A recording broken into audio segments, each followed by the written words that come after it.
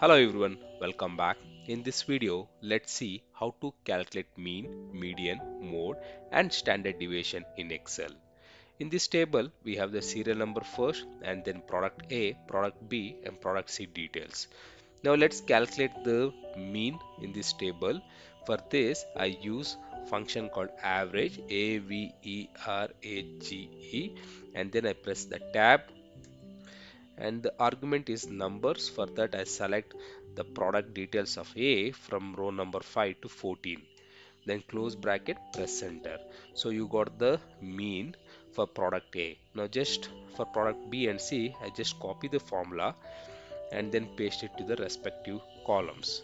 So you have the mean. Now let's calculate the median. For this I use the function called median. Then again the argument is to select the numbers, close bracket, press enter, copy and paste it. And then the mode, MODE, the third one we need to select. Then again the argument is to select the numbers, close bracket, just copy paste the formula. And now let's calculate the standard deviation. For that, SDEVA, this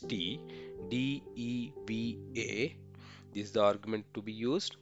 Press tab and then select the product numbers from row number 5 to 14, close bracket, press enter.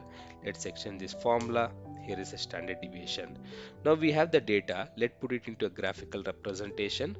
Let me select the whole table here and then go to insert, and then you have the recommended chart. So let's select the recommended chart and you have the chart samples available.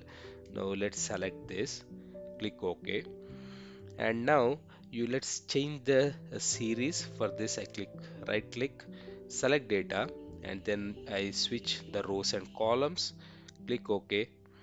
Here you go. And now since the standard deviation, the numbers are less compared to mean, median, mode, let's put this in the different series. For this I select this, right click, format data series, and then instead of primary axis I make it as secondary axis. And then go to insert. Here let's select any of this, click OK. Now you see the graph looks better. So let's drag this to the right side. Let's make little formatting.